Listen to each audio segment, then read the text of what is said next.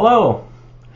The beginning of the first chapter of the Gospel according to Matthew is what can be called Joseph's great moment, which seems a bit strange because we know Joseph, the father of Jesus, and we have seen in iconographies and Holy Family and all of things. But it's not like he's having a lot of airtime, I would say. Is important. He is important, but, this feeling, it's like someone would say, I'm not racist, but, no, never good, never good. Yeah, it's important, but in some texts, many texts, he will be presented as Jesus' stepfather or foster father, as, Jesus have to be the Son of God, so Joseph cannot be his father. That kind of relationship.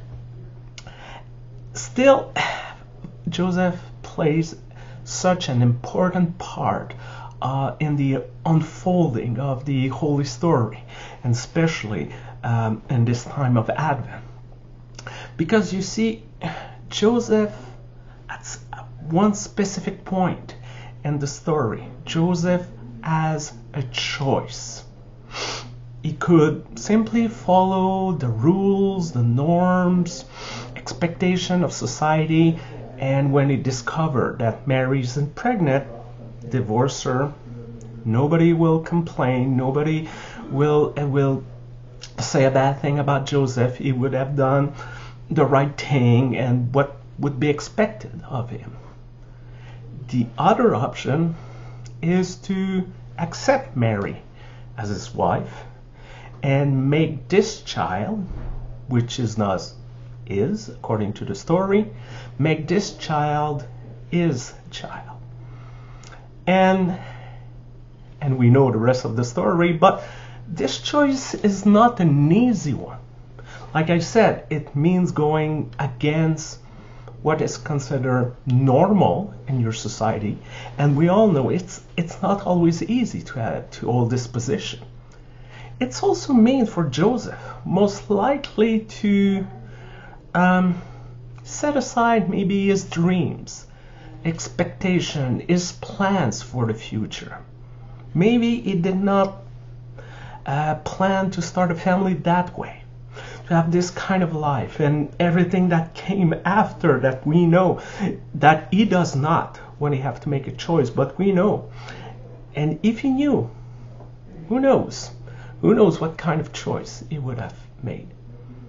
And this text is so important during this time of Advent. Advent, we're told that it's a time set aside to prepare ourselves for the infant Christ's birth.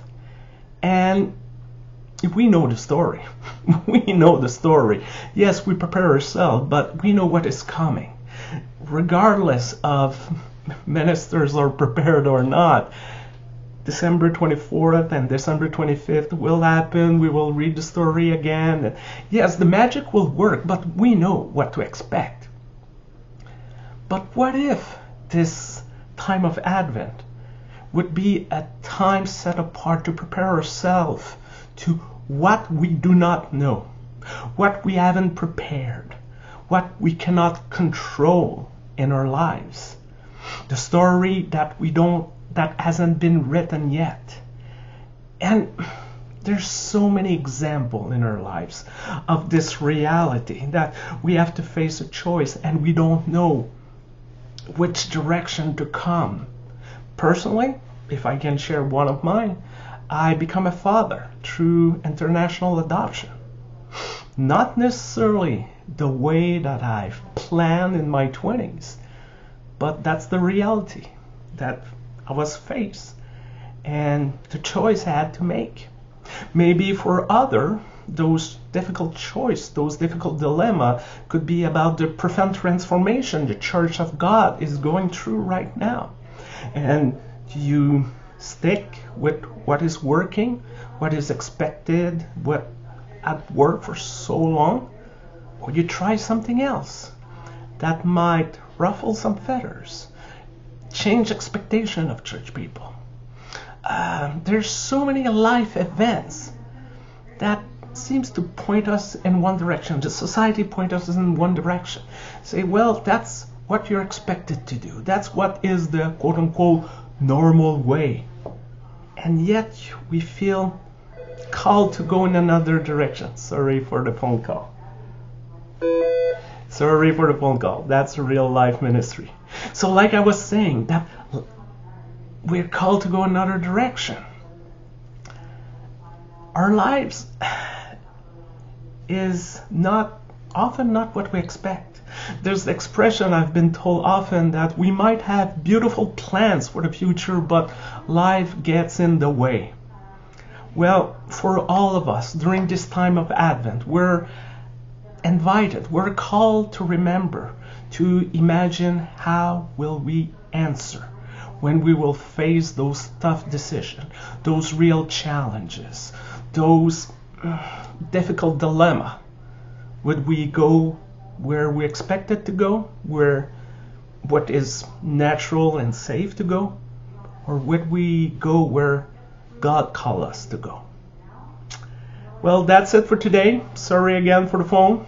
Thank you for watching. Until next time, I'm Stéphane Vermette. I'm the lectionary man, and take care of yourself. Bye-bye.